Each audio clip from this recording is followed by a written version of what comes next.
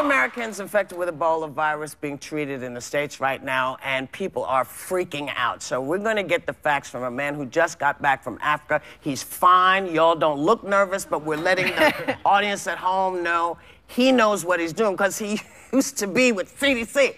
This is the fabulous ABC News Chief Health and Medical Editor, Dr. Rich Besser. Rich. All right. People are freaking out. Yeah. Tell us everything we need to know in a nutshell about. Can I catch it from you right now? You can't catch it from me right now. Why not? Well, a number of reasons. One is the thing about Ebola that's critically important is you cannot spread this disease unless you're sick, until you're sick. Different from the common cold, where like the day before, you could be sharing it, or the flu, you can be sharing it. For Ebola, you have to be sick and very sick. The first symptom you get is fever, and even then you're not going to spread it. It's not until things are coming out of both ends that you're sharing it, and then you're out of circulation. Okay. How terrifying was it for you to go? It was frightening. You know, if you are going to the hot zone and you're not afraid, there's something wrong and you could get into trouble. You know, what did your family think? Well, this was my second trip.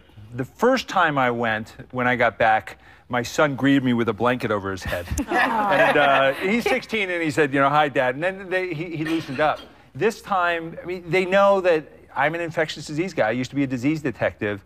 You don't see on TV the precautions we're taking. You know, I didn't shake a hand from the time I left Newark Airport before I went till I got back to Newark Airport at the end. For like 10 days, I didn't touch a person. I didn't go into a single building except for my hotel and the place we were broadcasting, except when you saw me go into the Ebola ward with the full suit on. And that suit, there were 3 people who dressed me in that to make sure that every speck of skin was covered. There was somebody watching me to make sure I did everything properly in and out. And that was the safest place to be. Right. So, and then everywhere else, we're being constantly sprayed down with bleach. So I was taking incredible precautions to make sure that I didn't become the story. Right. This is the second time you were in the hot zone. I'm sorry.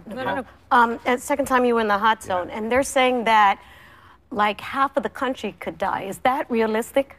If the world doesn't rally around, this is going to be a humanitarian catastrophe like we've never seen. The reason I went, and the reason I went back, is we need to bear witness to this. We need to show people what this is. It's not just about a man in Texas who has Ebola.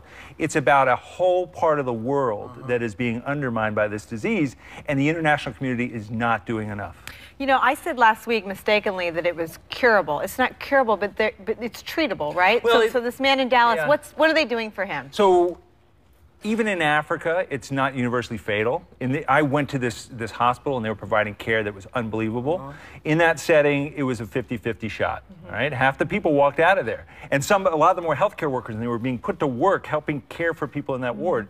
In Texas, unfortunately, this man is in critical condition. He's not doing very well. He's getting one experimental drug, but the Z-Tap or well, he's not getting Z-Map, and people were saying, you know, how come this guy's not getting the good stuff? Right? Well, yeah, the reason is there is none.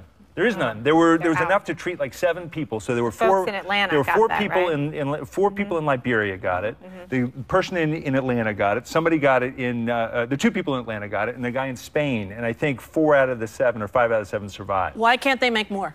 That drug, it's incredibly hard to manufacture. They're working on it. It's grown in a tobacco plant. So they've done genetic modification to grow this drug in a plant. It's going to take months to get more. And the reason that there isn't more is that no one really cared about treating Ebola. You know, it's a disease that takes place in rural Africa. So no drug company was going to move these forward, and no one was paying for it. But now everyone wants the drugs. Is it true that they're running out of supplies to protect themselves, and that people are actually, the profiteers are raising the price on the gloves and the... They're running out of a lot of equipment. When I was in Liberia the first time, I went to a ward, and they were actually making their own protective gear. They were cutting holes into other pieces so they could be protected. It was unbelievable. Richard, I have to say, and I'm hoping that we can rally folks to, you know, you want to help? Yeah. Get some of these. If you got gloves and stuff laying around your house, you got bandages, whatever you got, and there has to be a way for us to help this.